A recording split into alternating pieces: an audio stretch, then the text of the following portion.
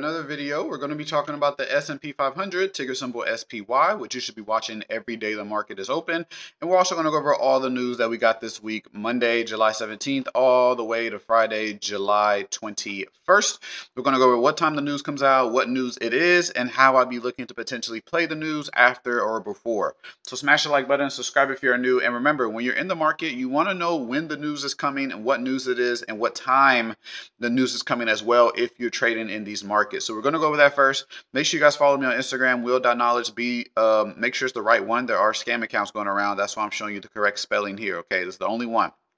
Now, Monday, July 27th, we got news pre-market, an hour before the market opens. We got Empire State Manufacturing Index. You want to have that move first in pre-market. Once the market opens, probably wait another 15 to 30 minutes and then potentially look for trades, because this is going to have a big movement pre-market, and you want to see from that movement, is it going to continue or is it going to reverse and so forth. So make sure you kind of watch out for that. Tuesday, July 18th, we got a more news pre-market.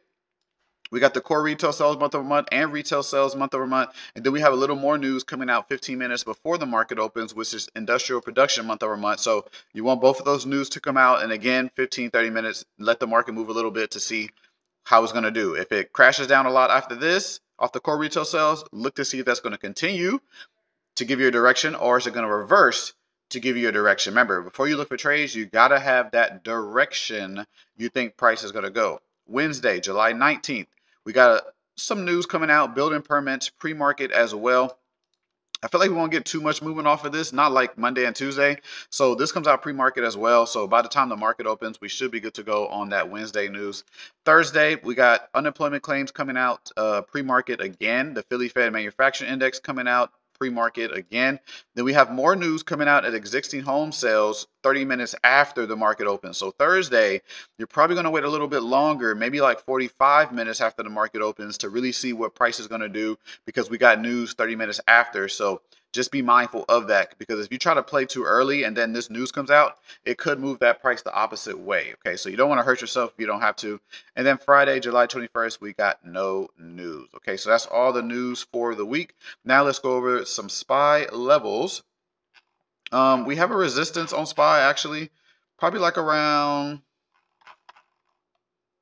So I'm gonna say we got resistance on SPY like around 453. So just in case SPY continues up, you want to be watching at that area. That's a heavy resistance area as well, which I feel like it could, maybe if it runs up here, it'll have that next pull down, kind of like the pull down that it had right here. So be mindful of that resistance area around 453. We could start the pull down now. Nothing says it has to go hit that level then come down, but that is a level we need to be watching out for. Support will be right around 448 that we could watch out for as well. Like I said, you want to know what's going to happen, where's support, where's resistance, where you believe SPY is going to go every day, because that can help you with your other stocks as well. If SPY is bullish, maybe your other stocks might be bullish as well. It'll kind of just all go together. So these are your main two areas right now of SPY and resistance.